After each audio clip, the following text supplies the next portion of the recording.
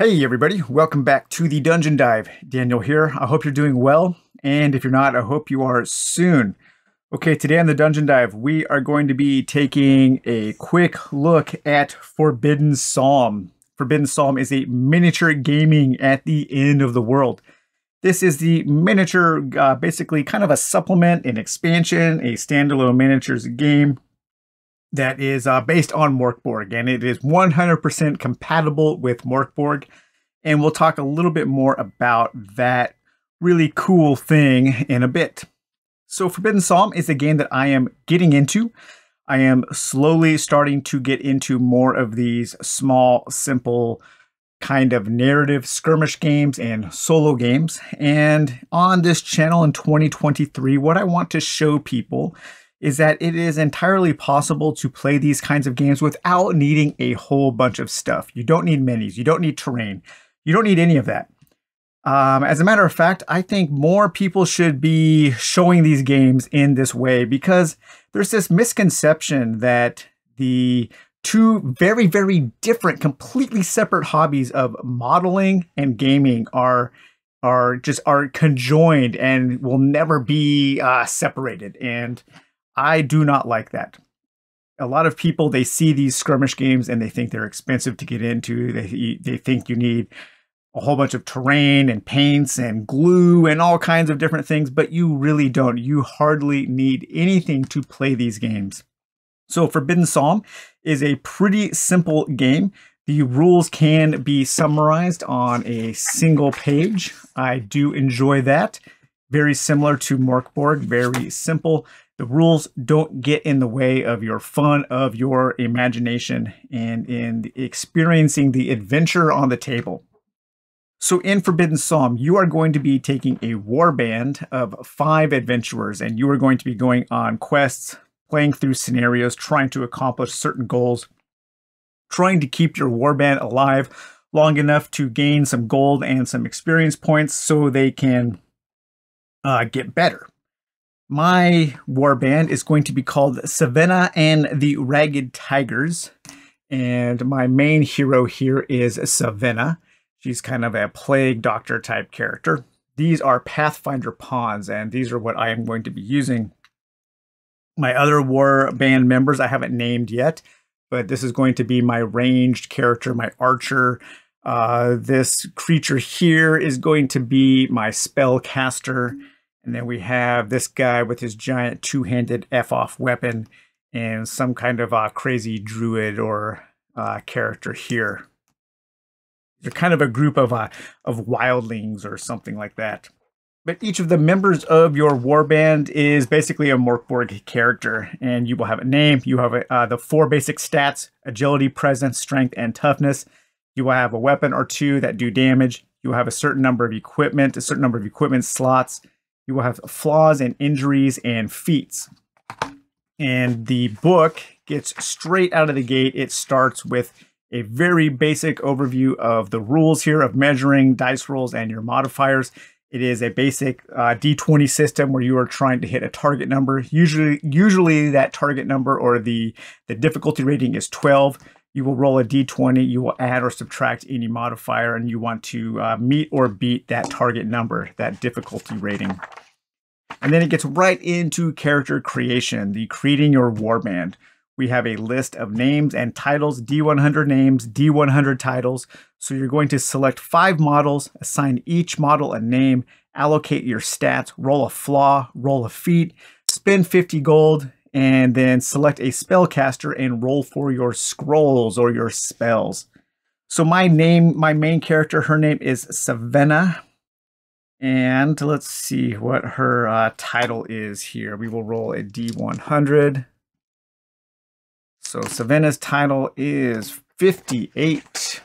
And we are looking at Savenna the Namtabandi. Namtabandi. I have no idea what Namtabandi is. Hopefully that's not something I shouldn't be saying. Savenna the Namtabandi. All right. So the stats come in 2 different groupings.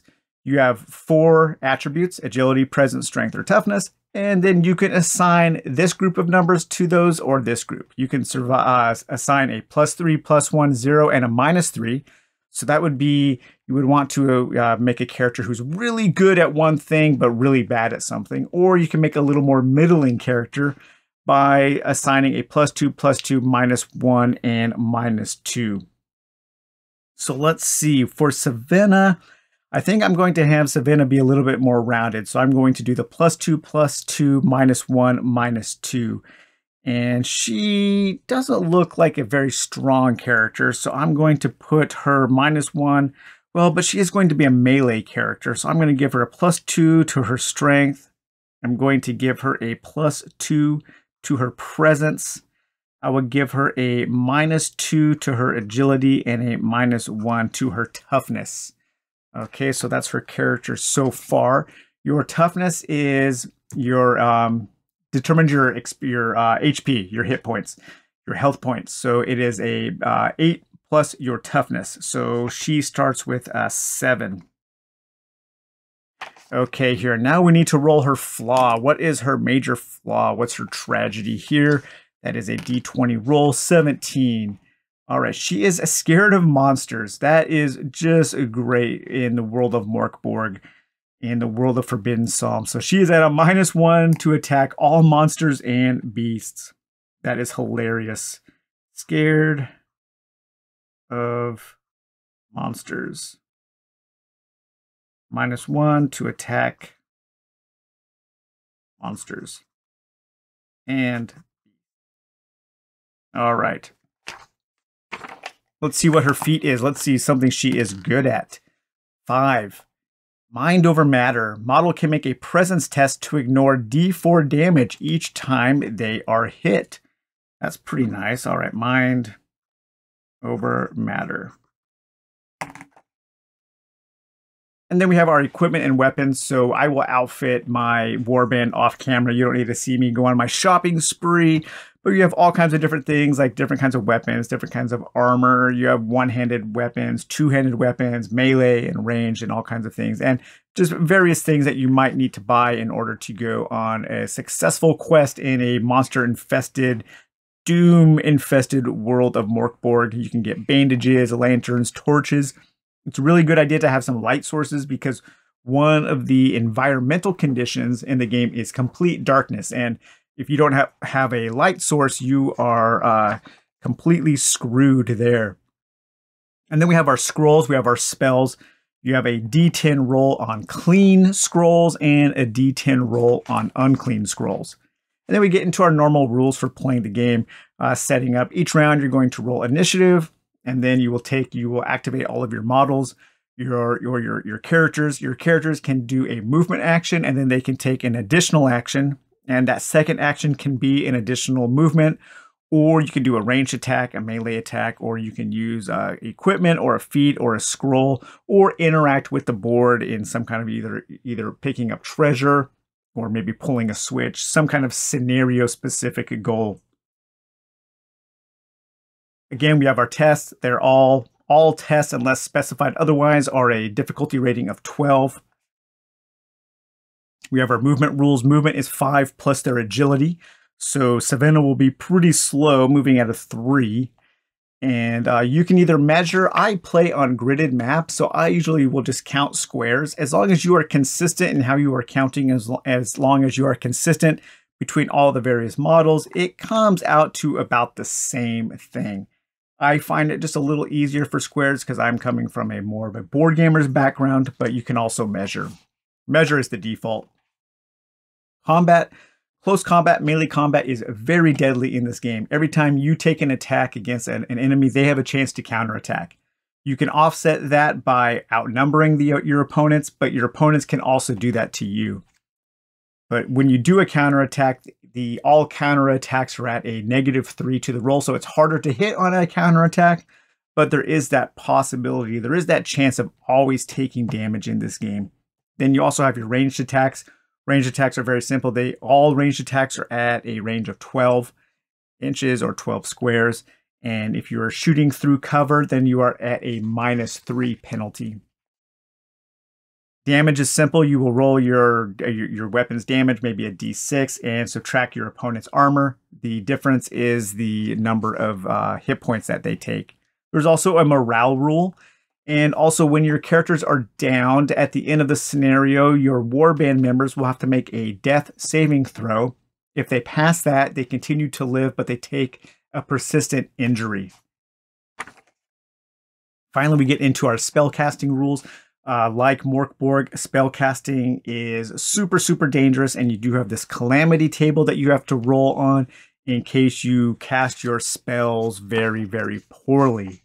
We also have our omens like in Mork Borg, and the omens here are ways to mitigate luck.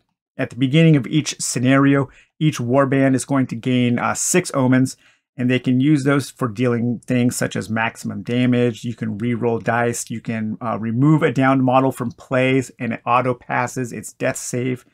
You can cancel a critical or a fumble. You can re-roll on the treasure table, or you can automatically pass one test. And then we have our monster rules. Monsters are very simple in this game, just like they are in Mork Borg. Most monsters are going to move 2d6 towards their target. They're going to reach their target, and then they will make an attack. And we do have a very pretty comprehensive bestiary here. We have skeletons, feasting wendigos, Morka, animal cultists, disemboweled ghouls, a great maw, a corpse collector, a siren, an aphonk, a sock-stealing goblin, a blood rage vampire, and then we have a table of random encounters that you can roll on for groups of monsters there. And then we get up into our rules on setting up the table, on our scenario, our campaign background. This is a 10-mission campaign in here where you are working for this wizard named Verprix, and he is hiring you to go out and find the Forbidden Psalm. And the Forbidden Psalm is a fabled relic, a fabled thing that can actually stop the end of the world. And if you remember Mork Borg, the world is ending. It's just a matter of time. It's a matter of when. But this wizard, he says that he has discovered a way to prevent the end of the world. And so you are working for him in order to try to do that. You have a treasure table here, a d20 treasure table that you will roll on when you find treasures during your scenarios. Now, all of the scenarios have some role-playing elements to them. So if you wanted to GM this, if you wanted to introduce these kinds of rules, these kinds of skirmish rules into your GM-led games of Mork Borg, you have hooks and things that you can use in order to further create the narrative and the story. You also have a D8 roll on weather and conditions that you can apply to a scenario. This is an optional rule, but it probably makes things more narrative and more fun. Things like rain, fog, fungi, lightning, night, dusk, bleak sun, and physic hauntings. And then we get into our scenarios. The scenarios will have a story, they will have a goal, a reward, how you set up and the different treasure options, how you deploy your the units, the threats, the different monsters you're going to be facing, and then every single scenario has rules for solo play and for co-op play. So Forbidden Psalms is 100% co-op and solo as well. All of your rules there. And then at the end of your scenario descriptions, you will have your campaign rules. So after each warband with at least one standing member gets paid 10 gold, then you will do your death saving throws. You will roll for any injuries. You will gain XP, and you can spend XP. You can, as soon as you gain 5 XP, you can spend it for increasing an ability by 1. You can remove a permanent injury. You can re-roll a flaw. You can gain a new feat, or you can bring a single warband member back from the dead, but they return with a new flaw. We also have a little chart on relics. These are kind of magical items that you can find. We have a merchant, a rule for a little merchant NPC. Some very simple rules for creating your own scenarios. A bonus scenario that exists outside of that campaign. Then we have our warband chart here. And some photos of some custom models. Some paper minis that you can photocopy and use. And just a little bit of information there. And then here is a random chart for creating kind of a grotesque character if you wanted to come up with something, kit bash some elements together to make a unique model. So that's the core rulebook. I also have some expansions. So we have In the Footsteps of the Mad Wizard. This is a campaign expansion that adds a whole bunch of different scenarios, as well as adding new elements that you can incorporate into any game of Mork Borg. There are new rules for pets, for armor, for weapons, new flaws and feats, new scrolls, new mercenaries, a whole bestiary here that combines some of the monsters from the original game, from Forbidden Psalm, and new monsters here. We have a whole bunch of new different names and titles. You can become undead, different ways to protect yourself, different kinds of armor, different kinds of weapons there, new states and properties. So things can be cruel, you can have reach, you can throw, there's bleeding, dazed, blinded, diseased, poisoned, ranged, two-handed, and exploding. All kinds of new items, new flaws and feats, new scrolls, new mercenaries that you can hire.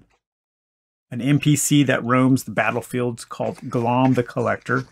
And then here we have our large bestiary here with things such as bone horrors, fecal ghouls, the mutant chicken of Calaroth, the laughing man, the ghoul stain organ, the silent, Nagel, the servant of the Shadow King. So this is a huge bestiary, very cool. And here we have our campaign. And this campaign introduces the idea of the Hogshead Inn.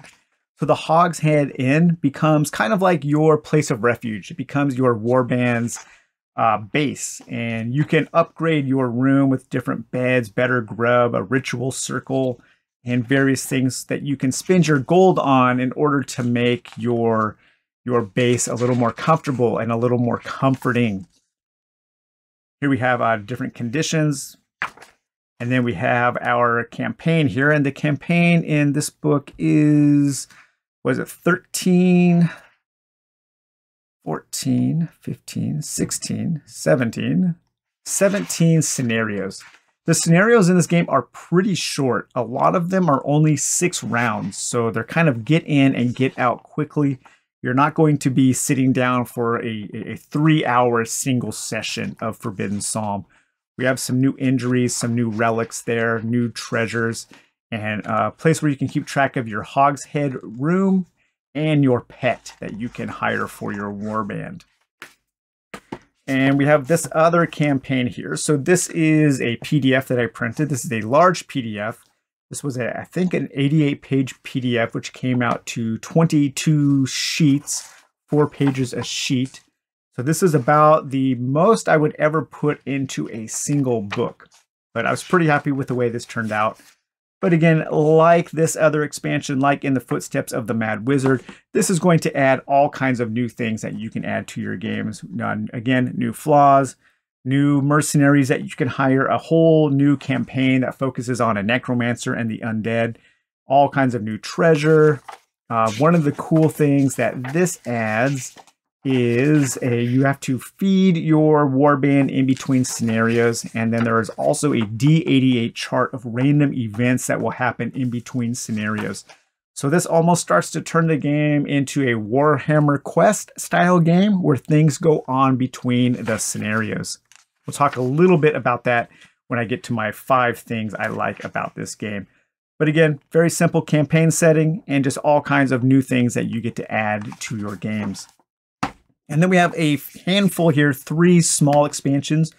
We have the Rotten Bits, and one of the cool things that this adds are these guys called the Rotten Ones. And when you sit down to play a scenario, you can exchange one of the members of your warband for one of these Rotten Ones, and they are kind of unique, interesting, and different types of characters. For instance, you have this Wretched Royalty.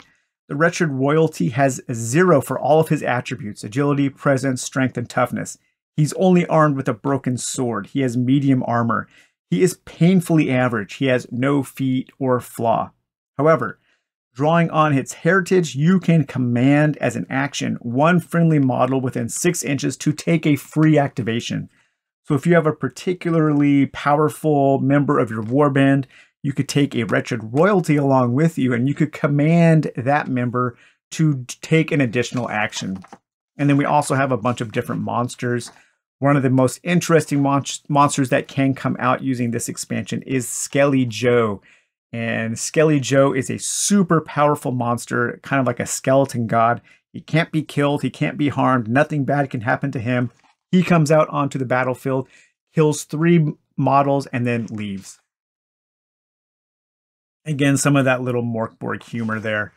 And then I think there are 3 little scenarios here, 3 or 4. And this also introduces the idea of doors. So you can add a door, and then it has a random D8 things that can happen when you open doors on your battlefields. If you roll an 8, Skelly Joe walks out of the door to say hello. So Skelly Joe can come busting through a door and just absolutely demolish the battlefield. And then we have Dungeons of Death. Dungeons of Death is a small supplement that is focused on dungeons. This includes a small campaign as well as ways to randomly generate dungeons for games of Forbidden Psalms. This is not my favorite expansion. I wish it was a little more robust. The Endless Dungeon mode is pretty weak in my opinion. I think it needs more random things to roll on, more robust charts to roll on, more variety. So I am hoping that the dungeon mode for this game gets expanded more. And then finally, we have this really interesting expansion. If you guys remember last year, I reviewed a game called Fearsome Wilderness, and it was a game about weird kind of cryptids in an Americana setting. You were playing characters like Johnny Appleseed or Paul Bunyan, and you were trying to survive in this wilderness and battling against these cryptids, these creatures of folklore. And the Forbidden Psalms guys and the Fearsome Wilderness guys have combined forces to create Forbidden Wilderness. And this is a bestiary that includes a lot of the cryptids from Fearsome Wilderness. And it includes a lot of the art from Fearsome Wilderness, which was something I did enjoy in that game. I enjoyed the lore and the art and the theme of that game. I just didn't really like the game. But I'm really happy to see these kinds of creatures now in Forbidden Wilderness and also in Mork Borg.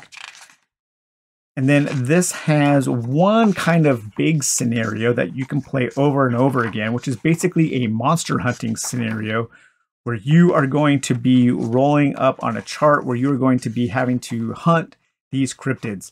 And each of the missions will have you hunting 2 cryptids, and you can roll up on your cryptid table in order to figure out which monsters you are going to hunt and gaining rewards from each one of them. So pretty cool there. So 5 things that I like about Forbidden Psalm. One is it is dead simple. Just like Mork Borg, the rules can be summarized on a single page, and you can add as many little supplemental rules as you want to make the game as complex as you want. But the game is dead simple. The rules never get in the way of the fun. They don't get in the way of my imagination. And I almost never have to stop and think about the rules in this game. I really do like that.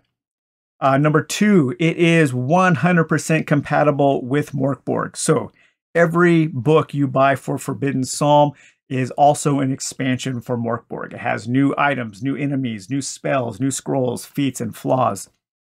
Conversely, every expansion you buy for Mork Borg is also an expansion for Forbidden Psalm because you can use all the stuff from that in Forbidden Psalm. You can combine the 2 games. You could combine elements from Solitary Defilement and Feretory to create travel rules where your band, your war band, is traveling from one scenario to the next. You could combine those elements from these 2 books with that random chart, with those random encounters from the Regicide to have a very expansive kind of in-between scenario gameplay. You could take all of the role-playing rules from all of the various supplements for Mork Borg and use those in Forbidden Psalm. You could just use Forbidden Psalm for your combat encounters. So the games are entirely compatible. And so every time you buy something for one, you are also buying that thing for the other. The other thing that I really love about this game is that it takes place on a 2x2 table. And it is a small skirmish game, so I can play this on my small table. I am using Loke battle mats for my battlefield. I have 2 stacked up together, and you know, the Loke battle mats, they have all kinds of different environments that you can use. You don't need walls. You don't need terrain. You can just look at this 2D terrain and assign different elements to it. You could say, okay, are these full-length, full-size walls or pony walls? So this is a room here. So this room, this prevents line of sight. Maybe these things down here are just fences. And so you can shoot through those. All you have to do is be consistent. And you can assign different elements, different elevations to different types of terrain on your battle mat. You don't need 3D terrain to enjoy a game, a skirmish game. The other thing I like is that it is mini agnostic, and because of the weird setting of Mork Borg, just about any mini you have, any standee you have, can be used for your games. So I am using, of course, the Pathfinder pawns, and I have a whole bunch of those. And like all kinds of these can be really useful in games of Mork Borg and Forbidden Psalm. I mean, that looks like some weird creature from Mork Borg, or hey, maybe this guy with the long neck is the leader of my war band. I've got a bunch of these Pathfinder pawns that I am using. I put these together for games of 5 Leagues from the Borderlands, but that game is really complex, and I just haven't had the mental capacity to learn that game yet. But I'll be using these for Forbidden Psalm. If you have games like Zombicide or Massive Darkness, you can use those minis. If you have Hero Quest, old or new, if you have Warhammer Quest, all kinds of games you can use minis for. You don't need to go out and buy a whole bunch of new minis. You don't need to get into the kit bashing aspect of making your own models. You don't need to get into sculpting. You can really use anything. You could use meeples. You know, you could assign each one of your warbands and members a number. You could take a meeple and you could, with a Sharpie, write the number on that Sharpie, and boom, you're ready to play. So you don't need a lot of stuff to get into these kinds of small, simple games. And that leads me to point number 5, is that it is inexpensive to get into. Like I said, you don't need a lot. You don't need a huge money investment. These can be purchased as PDFs for pretty cheap. You could print them out. You could throw them in a 3-ring binder.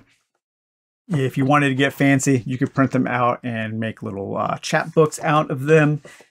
You could just view the rules on your phone. You could view the rules on a PDF on a tablet. You don't even need the battle mats. You don't even need the Loke battle mats. You could just play on a table and put some styrofoam cups. If the next time you order something, keep your styrofoam packaging. A lot of that can be cut up into really interesting little pieces of terrain. You can use small boxes for terrain. Yeah. You don't need getting into a game like this does not require a lot of money. You're not looking at something like Warhammer. You're not looking at something that needs extensive models or terrain, and that is one thing that I really, really do enjoy. I did want to show one more expansion that I forgot to talk about, and again, expanding Forbidden Psalm with this also greatly enhances Mork Borg. And that is these bestiary deck that I got from Exalted Funeral. So this is a bestiary deck that has all kinds of creatures from Forbidden Psalm and from Mork Borg in it. We have skeletons, corpse collectors, disemboweled ghouls, animal cultists, a feasting puka, a morka, a great maw, the siren, the afunk, stock-stealing goblins, blood rage vampire, bone horrors, fecal ghouls, the Adoran Ekhorf, the mutant chicken of Kalaroth, the laughing man, the blind spider queen, the rat king, the tapeworm terror, the silent, the noggle, the citizens of Dawnblight, the exalted, the satanic Satan, the deadly Cornable, the Kath Palug. One thing about Mork Borg is sometimes I just cannot read the text, and that is fine. I'll just make up my own words. We have the Acid Slime Blob, the Ice Guard, Fungal Ghouls, the Mud Ghouls, the Trench Maggot, the Gas Bug, the Volcloth, Thing from the Fog, the Pathetic, the Ghost of No Man's Land, the Loyal, the Necrezer, the Angel of Morte, the Zealots of War, the Hounds of Anwen, the barbed wire beast, the trench rat, the haunted tank, and the living gas cloud. And these have all of your stats that you will need for Forbidden Psalm and for Mork Borg, with their special abilities, with the art. So you could easily use this as your bestiary for both games. I love that. But yeah, that was kind of just a really broad overview of Forbidden Psalm. You will be seeing more games like this on the channel. I definitely will be making more battle reports for Forbidden Psalm as we talk about the Savannah and the Ragged Tigers, my warband. You will be seeing more of Savannah, and we will be talking a little bit in more detail coming up about character death and PC death, and my thoughts on character death and how I like my characters to survive, and how I am going to be, in my games of Forbidden Psalm, they're going to be flashbacks, and they're going to be stories that Savannah is writing in a journal. And so she will have some pretty epic plot armor for games that feature her. And for me, that's really important. But we'll be talking about more about character death in greater detail. Oh yeah, also I have, let's see. This is in my first scenario here, this is going to be my corpse collector. And then we have some ghouls here. And also in case I wanted to introduce some skeletons. And so yeah, the Pathfinder pawns are really cool for these kinds of games. But anyways, guys, I hope you enjoyed taking a look at Forbidden Psalm. And let me know if you want to see more of these kinds of games on the channel going forward. We'll talk to you later. Bye-bye.